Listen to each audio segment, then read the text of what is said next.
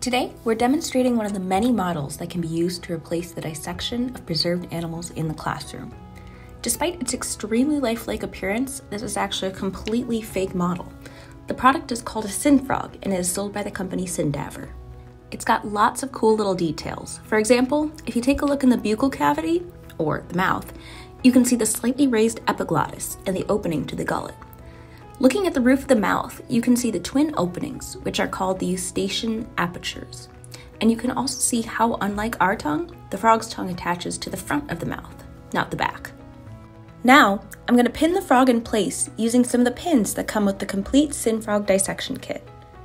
So, another cool thing about the SynFrog is that it doesn't just look realistic, it feels realistic too.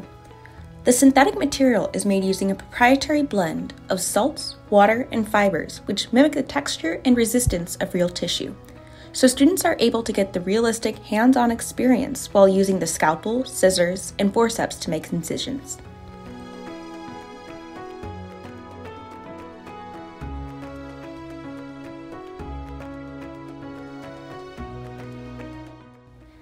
As I pin open the body cavity, you can start to see that all the organs are highly realistic in color.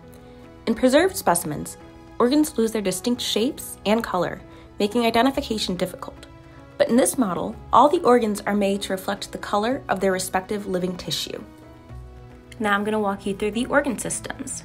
So you can see the first thing on top is the small intestine, and then when you peel that aside, you can see the stomach. And if you make a small incision, you can pull that out of the way and reveal some of the other organs underneath. So you can see there the spleen, the three-lobed liver, the heart, the lungs,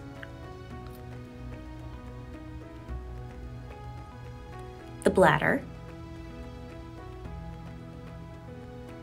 the ovum, so you can tell that this specimen is a female. And then underneath the ovum, you can see the oviducts, which is that yellow tubing.